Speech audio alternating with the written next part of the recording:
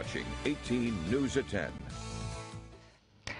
Finally tonight, $1.9 million. That's how much someone just paid for this bottle of whiskey during an auction. The purchase set a new auction record for any bottle of wine or spirit. The whiskey inside this bottle was distilled in 1926, and the company's website only produced 40 bottles of the whiskey that year. The rare bottle of scotch was also expected to go for about $400,000 to $500,000, but clearly someone really wanted to get their hands on it.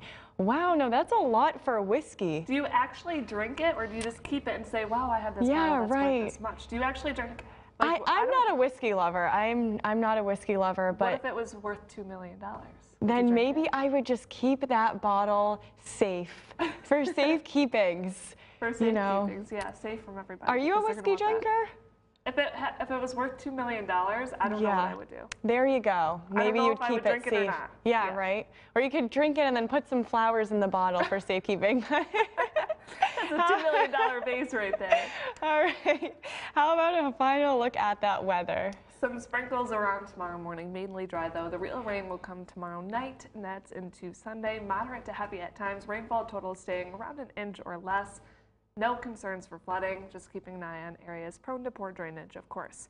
Turning windy on Sunday as well, winds out of the south, so that's actually working in favor of the warmer temperatures.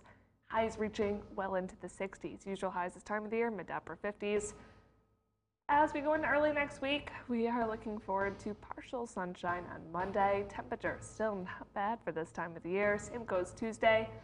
Chance for showers, though, is returning Wednesday and Thursdays. This does include Halloween, so keeping an eye on that forecast for trick-or-treaters. Wonderful. Well, thank you so much, Shelby. And that does it for us tonight.